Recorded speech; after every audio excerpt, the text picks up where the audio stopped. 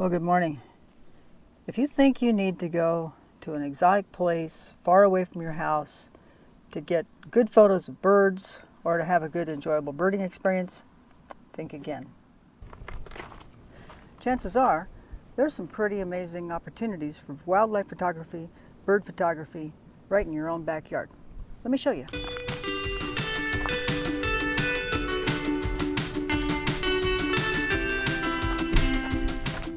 Urban parks and nature paths often follow natural drainage patterns, and towns and cities have set up little riparian areas that are like the one I'm in right now. So you don't have to travel very far from your house sometimes to find some really nice places that are a little bit away from all the city hustle and bustle.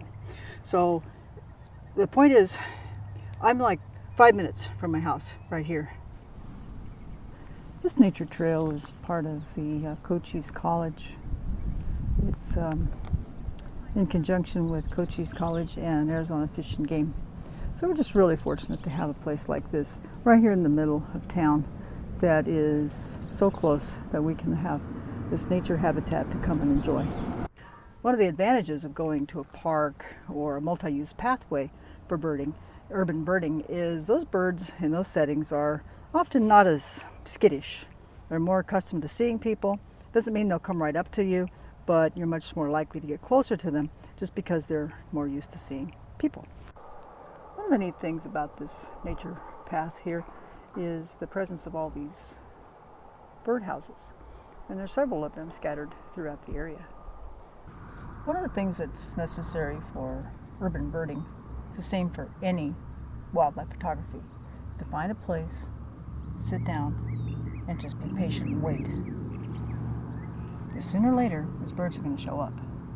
One thing you also want to make sure you do is remember your bug spray.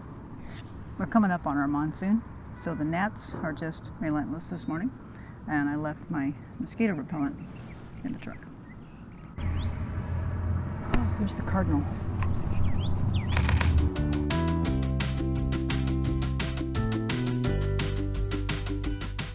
Another tool that can be very helpful and useful to birders, especially beginning birders like myself, is to look for an app on your phone that'll help you identify the birds.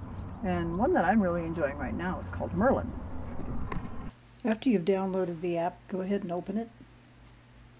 And then you're going to start with, let's start with the photo ID of a bird. So you're going to choose a photo that you've taken. So I'm going to go into my gallery, and I'm going to find a photo that I took the other day, and you're going to expand the photo a little bit, and then there's a little tool up at the top where you can rotate it if you need to. It spits upside down, and then you just expand it until it fills that entire box.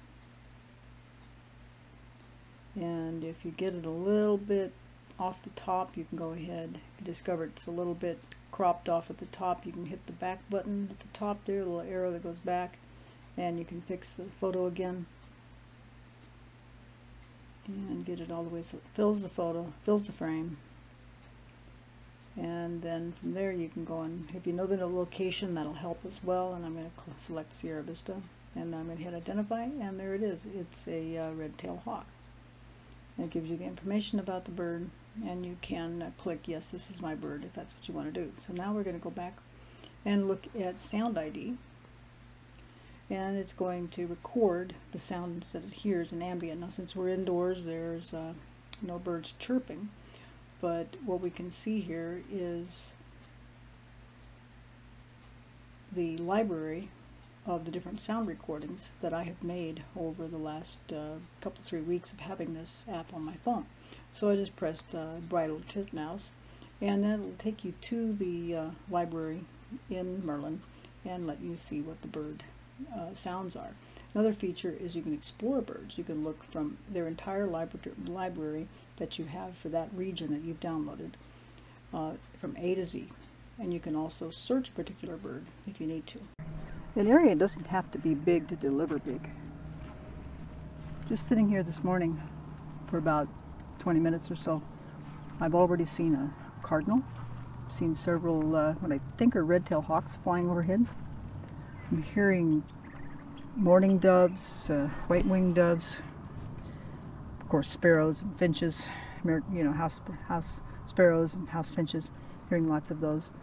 And I've heard a couple of canyon towhees. It doesn't have to be big to deliver big for wildlife photography and bird photography. There's a lot of benefits to doing urban birding. Just getting out in nature for a little while, start your day, has therapeutic qualities about it. It kind of sets the day off right. It's nice and quiet.